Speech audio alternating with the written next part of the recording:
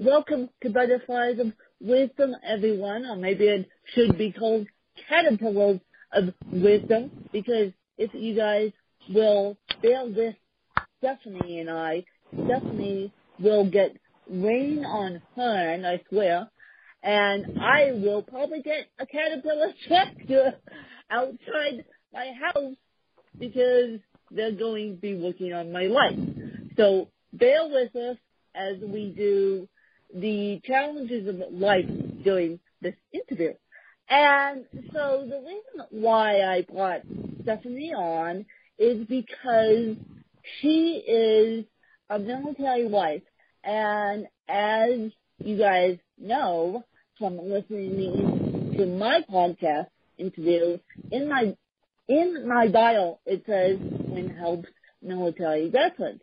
And how I met Stephanie is through a volunteer site called Veterati.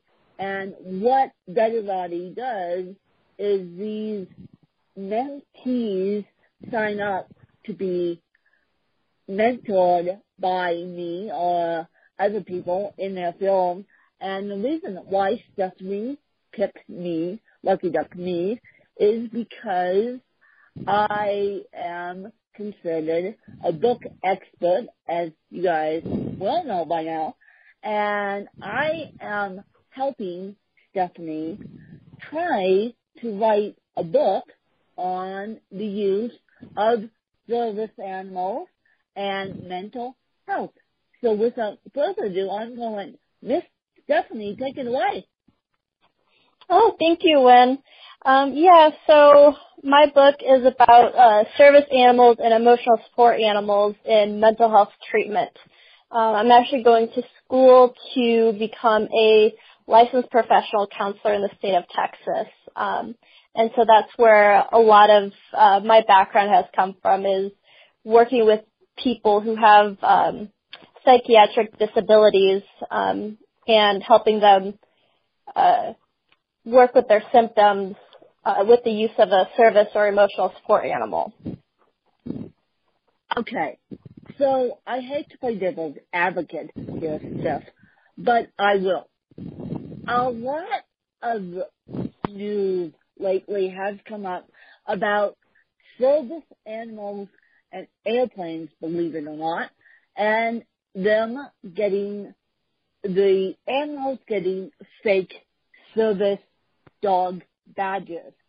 And so what is your feeling on that now that you're becoming a trained professional in that and now using the power of a service dog? Yeah, so there's a lot of misinformation out there about service dogs and emotional support animals. Under the ADA is for Public Access, the Americans with Disability Act. For airplanes is actually under the Air Carriers Access Act. And the different laws have actual different requirements that they have for these animals, which adds to the confusion between them. And so on airplanes, the requirements are basically just for the animal to have some type of benefit for the handler. And they do kind of distinguish a bit between different types of service animals and even putting in a different group psychiatric service animals, and then also with emotional support animals. And so there are these badges or registries or certifications. And under the ADA, they hold no legal standing, and all they really do is basically just kind of give someone a ID that just kind of gives their name and their dog's name.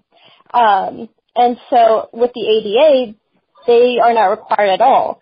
But under the Air Carriers Access Act, that's actually one of the things that someone can show to prove that their animal is an actual service or emotional support animal.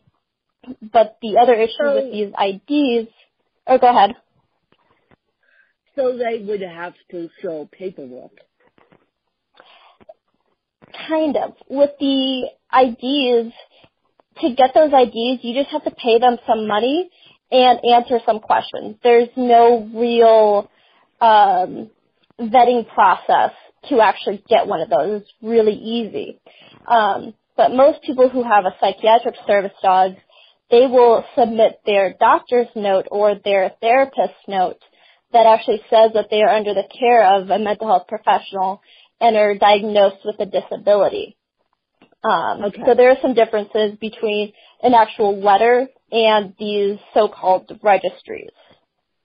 And I would do the same thing because I have a physical disability. I would submit paperwork too if I choose to go the service dog route, which eventually, guys, I'm thinking about as I get older. And so I would submit paperwork and then underneath the registry saying I have a physical disability, cerebral palsy, this is why I need the service dog, because quite frankly, every time Dick and Harry signing up to get their emotional support animal is not a good thing. It's not a good thing. And sorry, I get on my tangents, but it's not a good thing because it doesn't help when you're trying to deal with PTSD, post-traumatic stress syndrome, and you need a service dog. I mean, I looked into getting a service dog myself, and all the war veterans were taking the service dog. I looked at Great Danes, actually. Great Danes is what it was, and they wrote me back and said, Win, we're sorry, but we can't serve you because all the war veterans are now on a waiting list for your a potential service dog for you, and we put those guys before you. Yeah, there's definitely a big influx of need for these animals. And there are a lot of different programs. So there's two ways you can get a service animal. You can own or train them, or you can get them from a program. And a lot of the programs are very niche specific, so they will only service maybe one or two different diagnoses, and that's kind of what they'll special on. So it can be hard to find an actual program that will help you with what you specifically need. Really? I did not know that. I did not know that I was writing a service dog program thinking they specialize in cerebral palsy or, in your case, PTSD. But I did not realize that these service dog programs have to be specialized in two different programs. I thought, well, cerebral palsy is cerebral palsy. Here, the dummy I am thinks, oh, we can get a service dog in 2 seconds flat. No. Yeah, and I think one of the distinguishments I would like to make for the listeners is that there is a difference between service dogs and emotional support animals. So while both of them are for people with disabilities, emotional support animals or any type of animal that provides some type of comfort or emotional support with someone with a psychiatric disability. And then service dogs, on the other hand, are either a dog or a miniature horse. Those are the only two allowed under the ADA that are task trained to help mitigate a disability. And so the reason that service dogs are allowed public access and emotional support animals are not is because of the extra training that they are given to help their handler go about their daily lives. And so, so why programs will specialize is because different disabilities will need different tasks or work that the animal is trained to perform. Now, why are you writing the book? Why are you so fascinated on the subject that you want to do book outside your course book?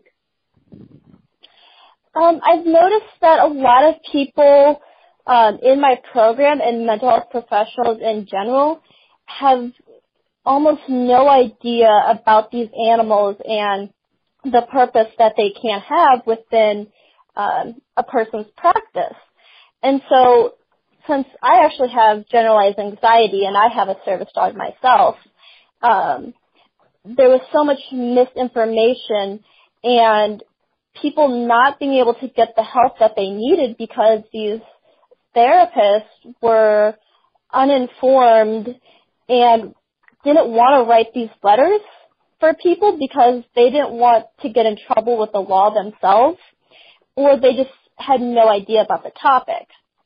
And so the reason that I really wanted to write this book was to help spread awareness to other mental health professionals about how these animals can actually help people in their treatment plans and get them to be having a better daily functioning level than they would have if they were on meds. They may have horrible side effects, or they may have. Say that. Yeah, like there's to say that the opioid epidemic. A service dog is much better than a pill. Let's face it.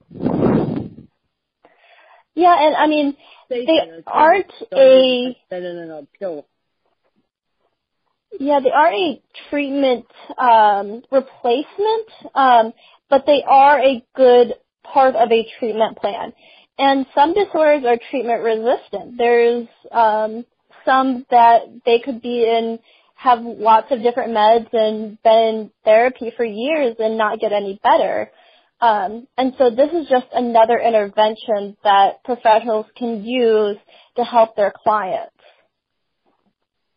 Well, it's wonderful that you're now helping the field the best you can. Now, how is your book coming, if you don't mind me asking? I know we've texted back and forth. Yes, Stephanie, I text back and forth because I'm a mentor on this book, so I'm a little bit more heavily involved in this book, you guys, than you guys may think. But how is your book coming? I know you're juggling a book and juggling schoolwork. It's almost done. I'm hoping to have it done by February, at least the first draft, and then start getting into edits and all of that other fun stuff that comes along with writing a book. So I'm hoping to be able to have it published when I graduate in August. When you graduate in August, that's the plan, you guys. That's the plan. And I know some of my listeners have disabilities, and some of my listeners are just solo entrepreneurs. But let's support Stephanie and the work she's trying to do. I heavily agree with Stephanie on the service dog industry and breaking myths about service dogs and what they're meant to be used for. They're meant to be used for in conjunction with opioids. They're not meant to be used for completely taking epileptic seizures away from a person, and they're not completely used for support animals, or maybe they are, but they're used in conjunction with opioids, although we're trying to get these people off opioids to the best of our ability. But sometimes the opioids help, and the service dog helps too. Yes, definitely. They're definitely a good treatment plan for a lot of disabilities, and they're just very underused and misused as well. Yep, misused big time. So, Stephanie, what has been your biggest success in writing this book and debunking the myth? I think for me, just starting the book has been kind of like my biggest accomplishment, because a lot of people say that they're going to go do something and they never actually get around to doing it. But then also kind of on the education side, I had a classmate today was talking to me about a client that she had that she was thinking about a service dog and emotional support animal with. So I was able to be kind of a consultant for her so that she could give her client the correct information. So that made me feel really good and that I had an impact. That is dead cool. And Stephanie, let me tell you, once you graduate and once you say I have a book, that will give you more credit than it's worth. Because you can hand people your business card, aka your book, and say, here, read this book I have written. Plus I have all the research behind me because I've been going to classes. Yeah, because a lot of people, there's a lot of people that graduate from our program, and so it's hard to sometimes set yourself apart from the other people in your field. And so this is my way of kind of specializing and finding my niche. Yeah, exactly. And writing a book is a great start. And could you please explain to my listeners, because I've explained it once, but once is not enough, what Vetterati is and how people can find Vetterati. I don't even know how I stumbled across it. I probably stumbled across it on a podcast, and they said you can sign up to be a mentor, which I did, but I didn't realize that a lot of people in the veterans world, even veteran military spouses, want to write books too. Yeah, I actually found out about Vetterati through a podcast as well. So Vetterati is a social platform that connects people in the community who may or may not be veterans themselves with military and actually spouses as well in my case. And the idea is that the mentees are able to choose mentors that are specific to what they want help in. And they can choose as many mentors as they want, and they can have any type of relationship. So like you and I, we talk on a regular basis, and I've had other mentors where I kind of just ask them questions as they come up and have more of a kind of distance relationship. So it is what you make of it. And I know the web address is just Vetterati.com, and you sign in through your LinkedIn account, so it'll actually transfer over a lot of your information, which makes it really easy to set up. Yeah, and the reason why we talk so much on a daily basis is because I think this subject is fascinating, the emotional support animal subject. Also, writing a book is an intimate thing. So that's why I talk to Stephanie on a daily basis, just to be her accountability buddy, because you gotta remember, you guys, this will be my 10th book coming out. This is Stephanie's first book, and it's really scary when you write your first book. And Stephanie will probably agree with me, it's really scary when you put the first words down on paper. And it's still really scary publishing your 10th book. Yeah, I know when I first started, I was kind of like, I got all the easy chapters done, and now I'm kind of in the harder chapters, and now I'm like, oh, am I actually, know what I'm talking about? Yeah, exactly. So use, like Stephanie did, she used the resources that she had to reach out to me. And I'm very available to you guys. I'm also a mentee on Vetterati. And so that's one way to get a hold of me. Twitter's another way. And Steph has my contact information if you guys want to go through her. She can Get Me in 2 Seconds Flat. And so, Stephanie, where can people get your book, essentially, and where can people find you? Yeah, so I have a website. It's Steph L. Taylor, STEPHLTAYLOR. And that is kind of my landing page for everything. So there's a tab on there that has my book information, and people can send me a message or sign up for my mailing list to receive updates and possibly be an advanced reader for the book before it's even published. So there are some other perks as well on my page. And how are you planning on publishing the book? Through Amazon or through, I know we talked about a crowdfunded publishing deal through something other than self-publishing, which is run by Wes Morrison. And if you guys go back, you can hear Wes's episode on my podcast, actually. And so I know we talked about that, and I know you put it in your newsletter, but in my personal opinion, I would publish it in August on Amazon. Yeah, I definitely want to do a print book and an ebook.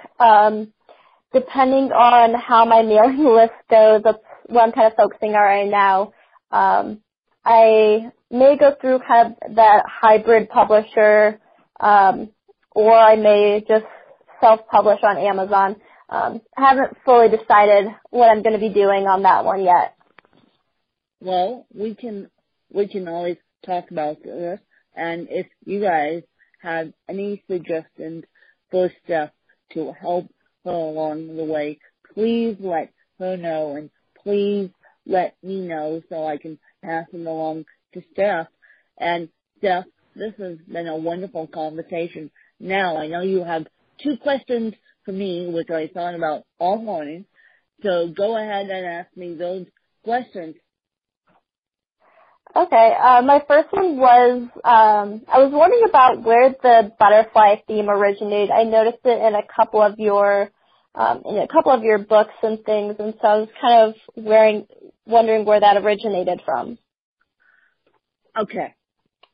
No one knows this quite frankly, but my family owned Caterpillar tractors, and I thought about this when my mom died, actually.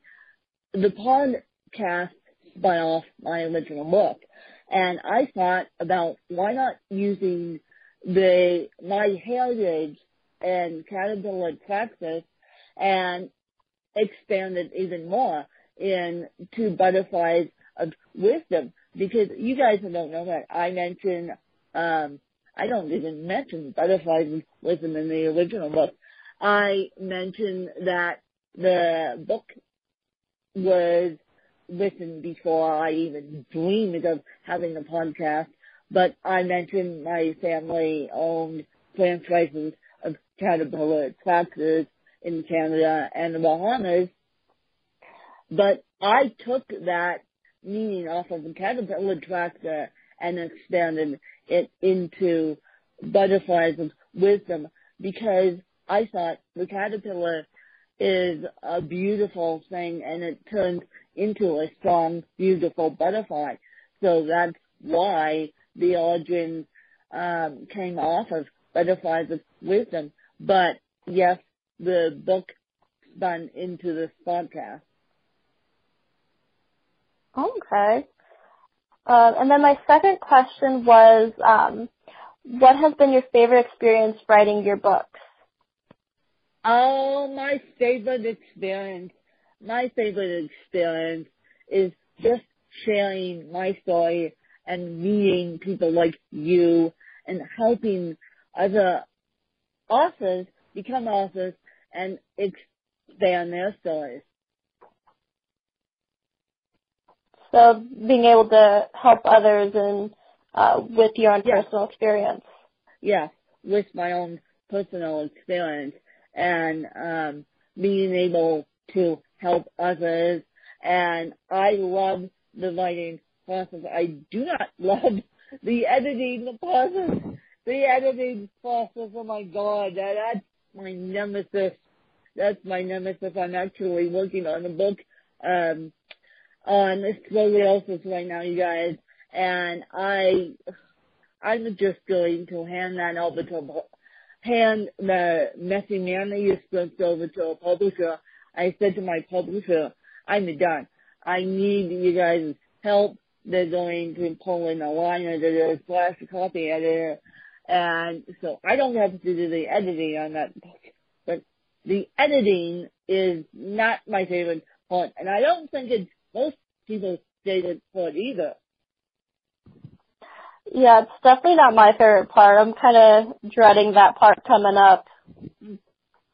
Yeah, but I want you guys to go sign up for Steph's mailing list and go support this book and put it to Amazon #1, and then we'll see what happens with this book.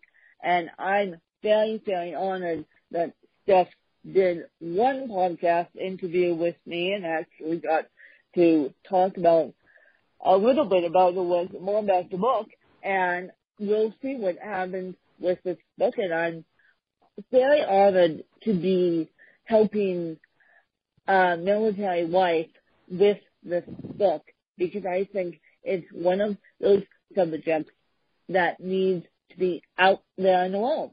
And so that's what I do, why I do what I do, and I appreciate Steph's time. I'm sure that Wayne didn't get involved. A Caterpillar tractor didn't get involved. The only thing that I did get involved was my phone ringing, which I apologize profusely for that. So I hope you guys enjoyed this episode about emotional service animals and why Steph is writing books.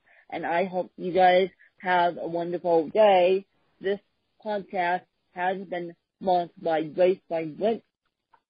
Grace by Grit is a clothing line out of California, and they're giving you 20% off when you type in the code Extra Butterflies, along with Steph's information that will be found in the show notes. And yes, you guys will hear this episode probably tomorrow. And so I look forward to your feedback on this episode. And then I have a couple other announcements coming up in my own writing journey, which I will share with you. And then I've thought about something which I'm going to share with you next week about my own writing journey, and seeing if you guys want to help me with something, which I'm sure you do. And so I just hope you guys have a wonderful day, and I hope you guys enjoyed another fabulous episode with Stephanie and I. Thanks, you guys. Thanks for having me. Bye.